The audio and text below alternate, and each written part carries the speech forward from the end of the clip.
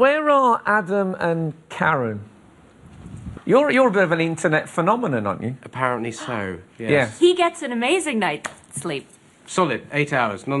Perfect. Karen, unfortunately, because I sleep talk so much, doesn't sleep very well.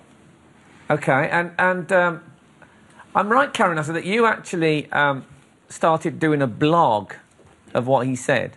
I started blogging just for myself and my friends and family because I would share everything he said anyway, so I started blogging. And then one morning we woke up and 250,000 people had suddenly discovered the blog. It was very shocking, yeah.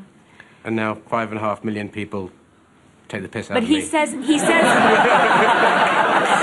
But he says, incredible things in his, Well, we have some audio, because you started recording him after a while. Yeah, we got a voice-activated recorder, and so every morning I kind of have to look through all the dogs snoring to get to the things that he said, yeah. Okay, so this is an example of Adam's sleep talking.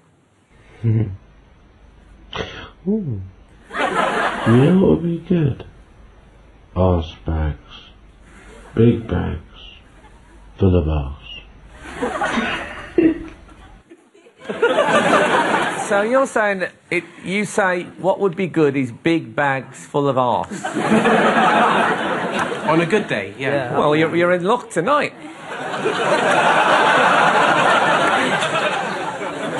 we have one more of these. Butt cheeks ahoy. Dirty boys. Yeah, you can't be a pirate if you haven't got a beard. I said so. My boat, my rules. Oh, I love it. That's so funny.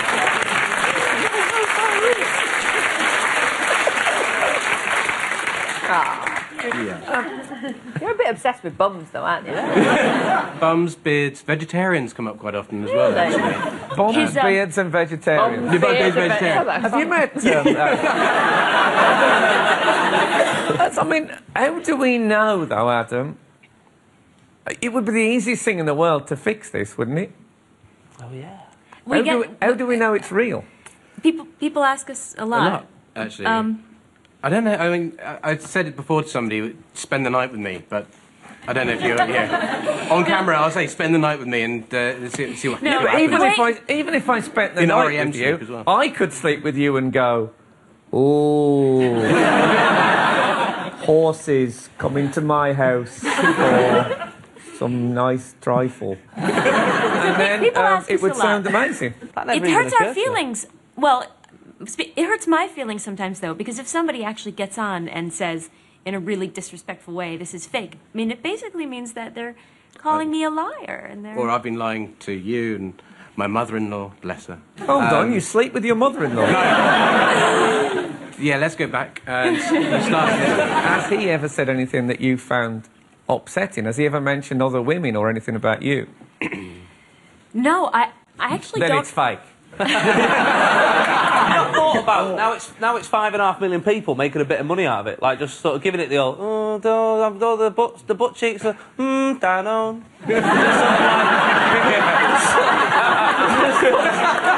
guy advertising it, yeah. Well, that is it's a wondrous tale. Thanks for sharing it. Great.